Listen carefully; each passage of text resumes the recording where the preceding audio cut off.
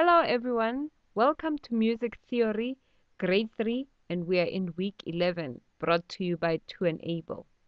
Today we are discussing solfa notation. What is solfa notation? Solfa notation is a system which is mostly used by singers.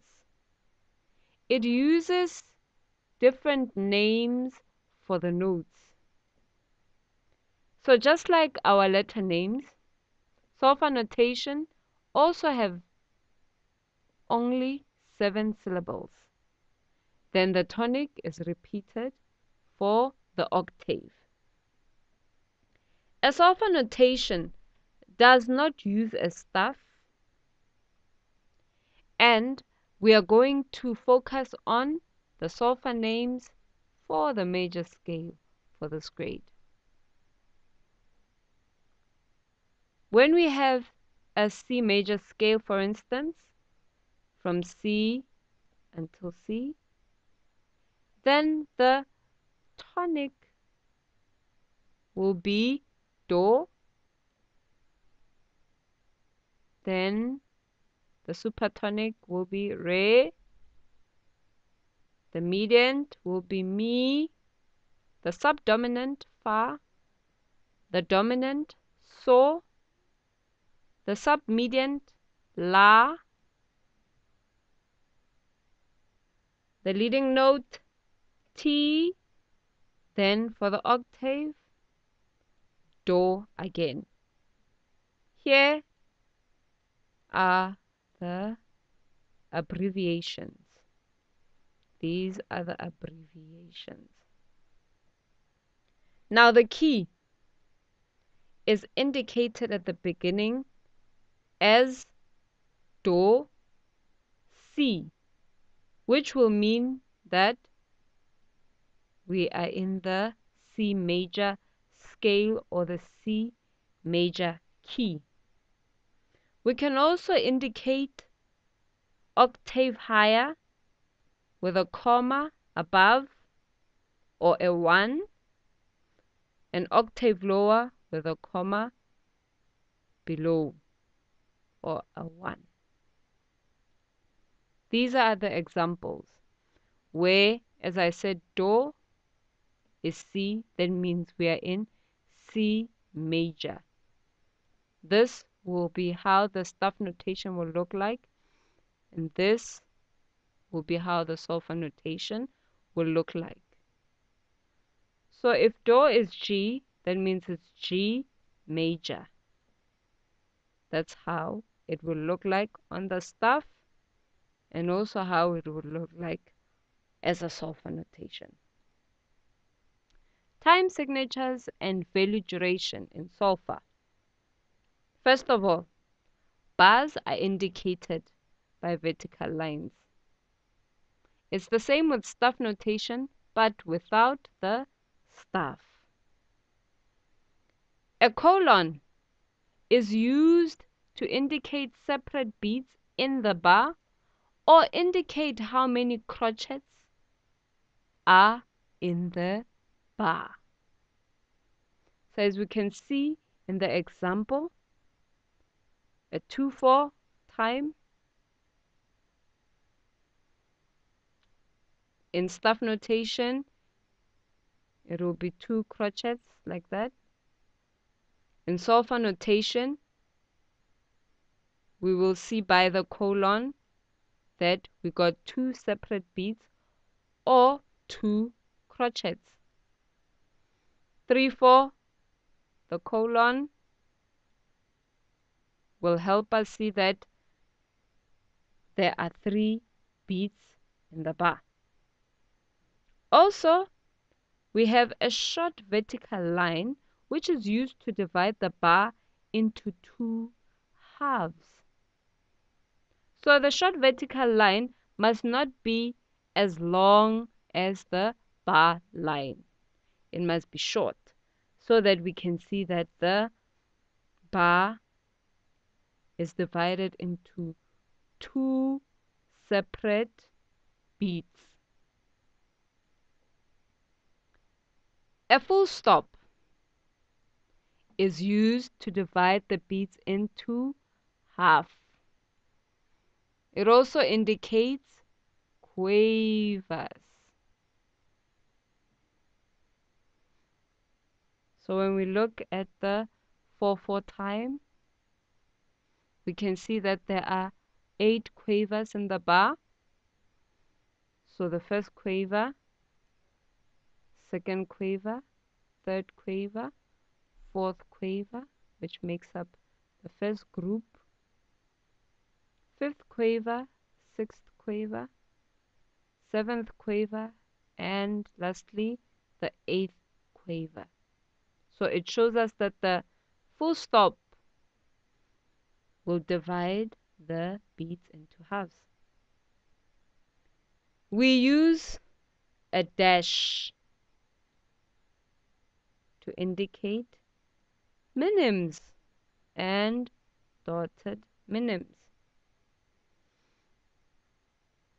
So they say here the do, which on the staff notation we can see that our do is C.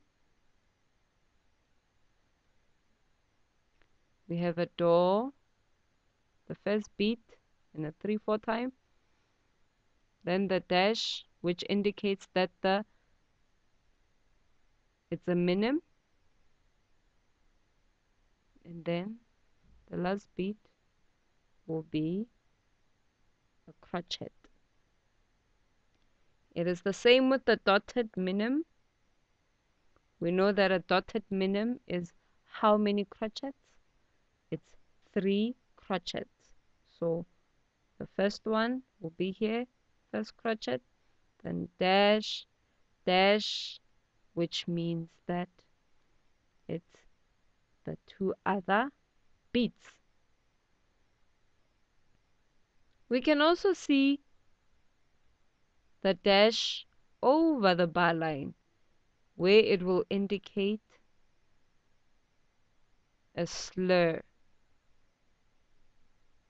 for our extended crotchet over there.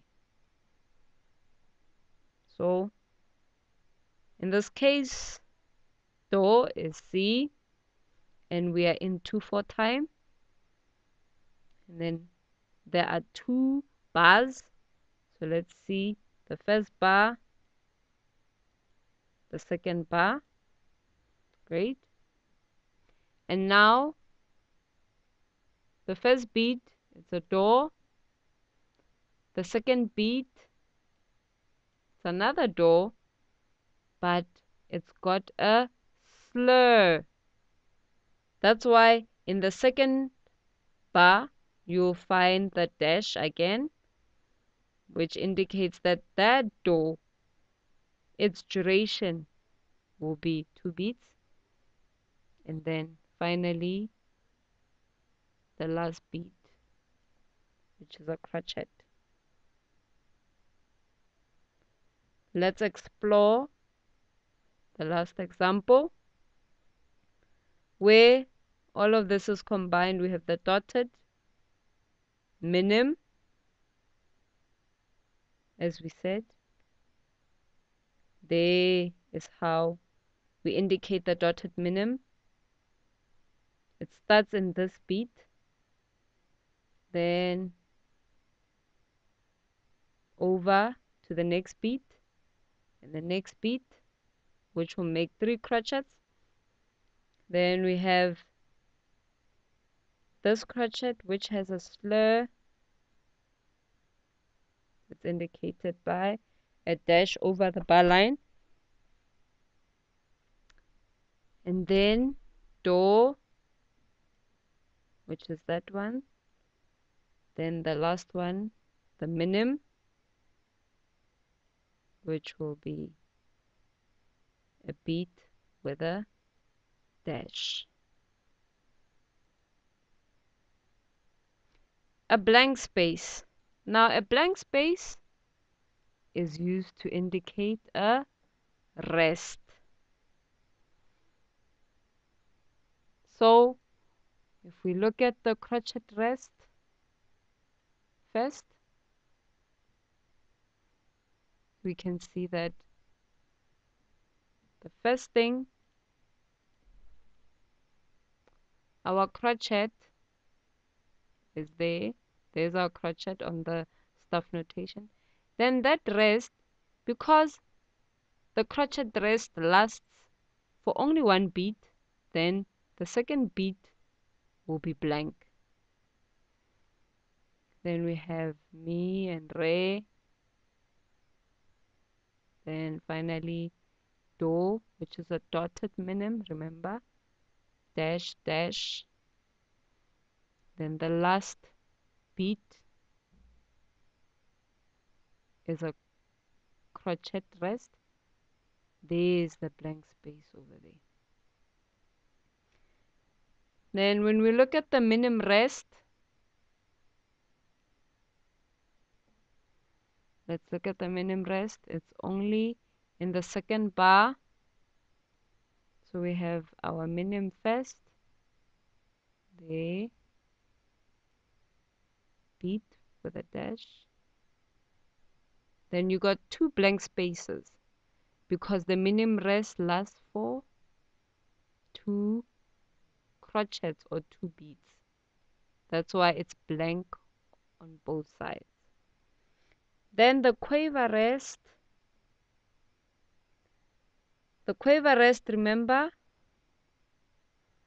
that dots or the full stop indicate quaver. So mi, in this case, mi is a quaver and it's got a rest as well. So that space will be blank. This is the first beat because we can see with our colon. And then re is a quaver and it's got a rest. There's our blank space over there. Then the last bar, we got a do. There's our do, which is G. It's got a dot because it's a quaver. Blank space because we have a rest. Two blank spaces with a dot or a full stop in the middle to indicate that two quavers are equal to one crotchet. Therefore, a crotchet rest is two blank spaces with a dot in between. Below, we have an example where we took solfa notation and converted it into staff notation. Remember, when they say do is G, then it means the piece is in the G major key. We can understand that, remember the crotchet?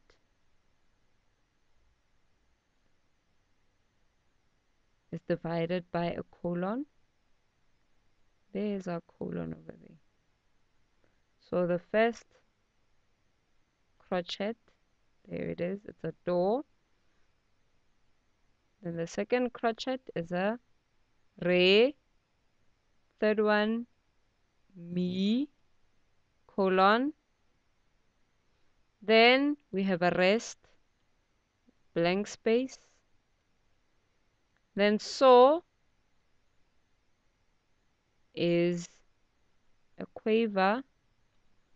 Then we close off the bar. The second bar, we have 1, 2, 3, 4 quavers.